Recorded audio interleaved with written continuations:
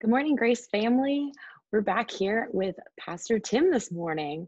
Um, Hello. We're having some Hi, Amanda. morning coffee with Pastor Tim. Mm-hmm. What's up? Coffee fuels the day. Mm.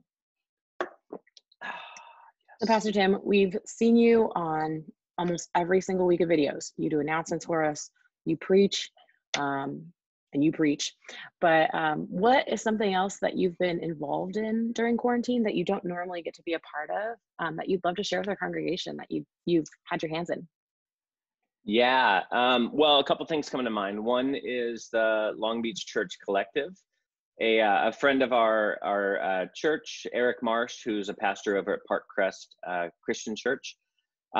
He and some others have been doing a weekly, as part of the Long Beach Church Collective. One of the things they've been up to is doing a weekly Monday at noon prayer time with some different leaders throughout the city. They usually have 3 or 4 different people on, and they'll spend about half an hour just praying for different needs. And this started the week after the lockdown was put into effect back in March. And it's been going every week. And it's just been a really beautiful expression of the church in the city and how we can collaborate and partner together with others during tough times. It's just so good to hear from different leaders sharing what they're going through and praying for others and seeing the kingdom at work, I think.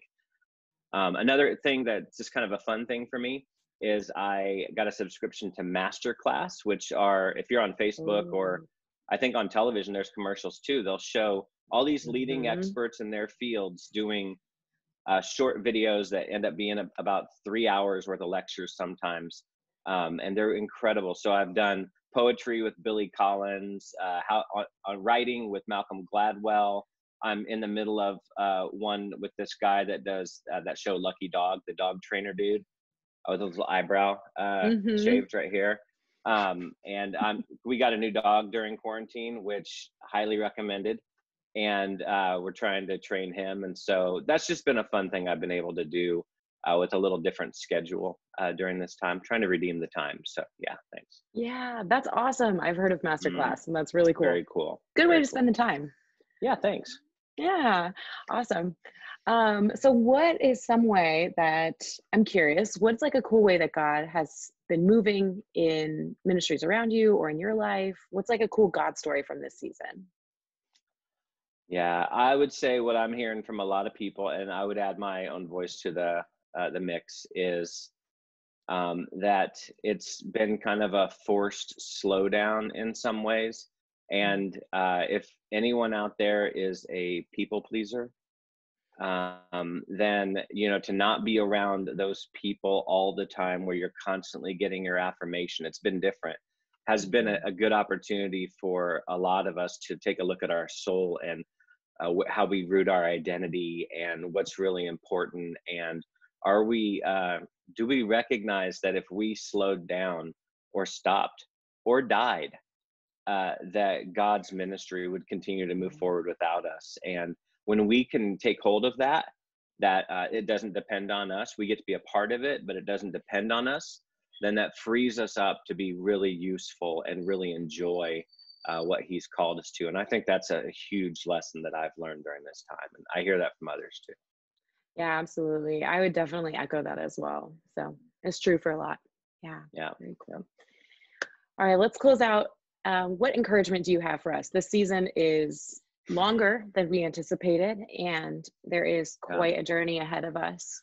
And so how would you encourage us, or what are some words of encouragement? Yeah. Continue forward. Yeah. It's going to sound cliche, but cliches are cliches because they're true.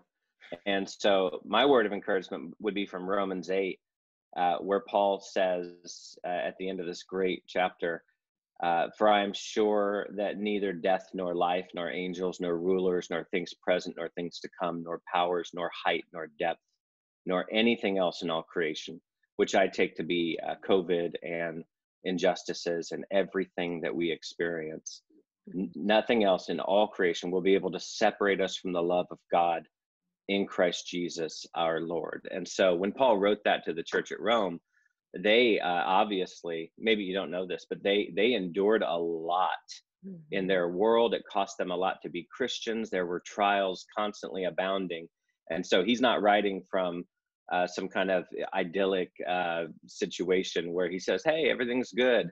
He's saying, Mhm. no, in the midst of all this persecution and chaos and the trials that we endure, nothing can separate us, not even life or death, Yeah. from the love of God in Christ Jesus. So that would be my encouragement to everyone, is just be rooted in his love. Know that he loves you and nothing can Mm. separate you from his love, and lean on your brothers and sisters. Lean on your Mhm. church family during this time too. Don't try to do this alone. It's all about community, but Mhm. remembering those things is really, really important. So if our church, if I, Amanda, if anyone here at Grace can help you to do that, please let us know. But what a joy to Yeah. know that nothing can separate us from Christ's love. So, Absolutely. It is, mm, and you could just sit, grab some coffee, grab some tea, sit and just dwell in that and mm, repeat that mm, over and over and over and over. Because as you sit longer with that, that'll right. just kind of resonate differently in your Hmm. heart, I think. Yeah. Yeah, absolutely. That's Mm, my, so when I was little, I used to sit in main service with my mom when she took us to church. mm, I wasn't interested in kids ministry. I was um, very intimidated by all the kids. mm, So I would sit with mhm, her mm, and she would like write little notes to me on cards, mm, the little like note cards they had. But one of them I still have from 1997. mm, And it is, it is that verse from Romans 8 that nothing can separate us from the love of God that is in Christ Jesus our mm, Lord. And it is in my Bible to this day. mhm, And what a beautiful sentiment that she wanted me to know and remember, and that I still cherish, mm, more so because it came from my own mother reminding me of that. mhm. Yeah. Um, and so it's Mm. yeah, beautiful. That's really sweet. I always feel kind of young until you say something like when I was a kid in '97, because I'd been married 2 years by that point. But that's beside the point. Yeah, I was definitely a little child sitting on the Oh floor my of God. the sanctuary at Paznaz. Mhm. Right, right, right, right. Yeah. Not sitting in the seat because I'm a kid and I don't know how. Right, right, right. Awesome. Well, thanks for having coffee with us this Yeah, morning, thank you. Tim. I appreciated it. And we'll see you on the pulpit Yep. preaching. Okay. See you soon.